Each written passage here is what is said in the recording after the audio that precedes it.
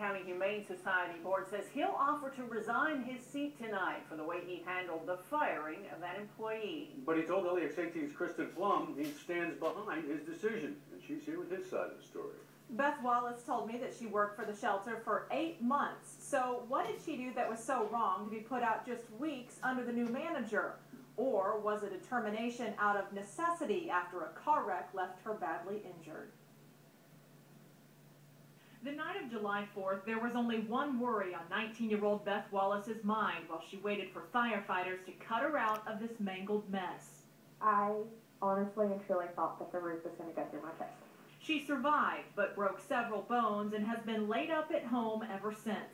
And to think the real battle was just beginning when her boss paid a visit last Friday.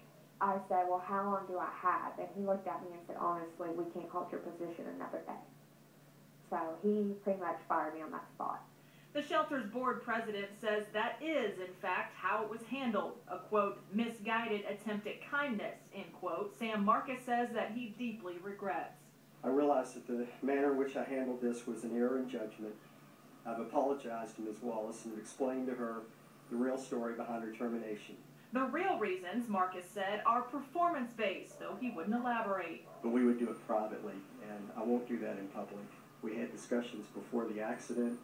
Nancy had made her decision, but unfortunately the timing was terrible. But Beth isn't buying it. She worked under former manager Angie Stewart for months, who told me over the phone that the 19-year-old often went well beyond her job expectations. Beth says the new director, Nancy Benton, also paid her compliments often, which makes her firing even more puzzling. I don't have a job now. I can't find a job because I can't go to an interview like this. Who's going to want to hire me?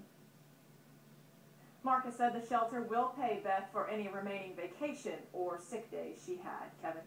Well, Wallace said not once had she been reprimanded by the new shelter manager prior to her termination, which again was, quote, performance-based.